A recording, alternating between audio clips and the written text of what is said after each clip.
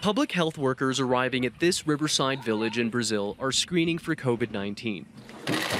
This community sits on the edge of a tributary of the Amazon River, several hours from the nearest health clinic, and many here, like Maria Luisa Costa, are falling ill. She's tested positive for coronavirus, but she says she's glad healthcare workers are on site.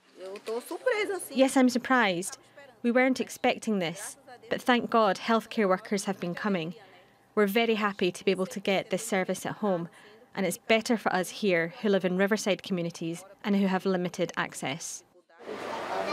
Brazil has recorded more than 1 million cases of coronavirus, making it the worst hit country in Latin America. Screening for coronavirus has brought health workers to some communities that have never had contact with public health services. It's complicated due to the difficulty of accessing riverside communities. There are some that are very hard to get to, but we're recovering day by day, coming back from the difficulties that will always be there.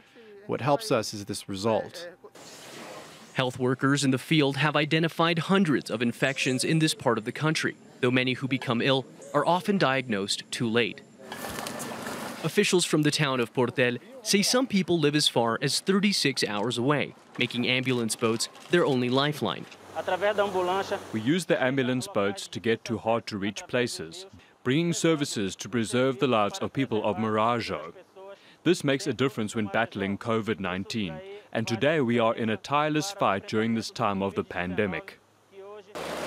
Coronavirus arrived to this part of Brazil in April and has since spread farther upstream into more remote parts of the country.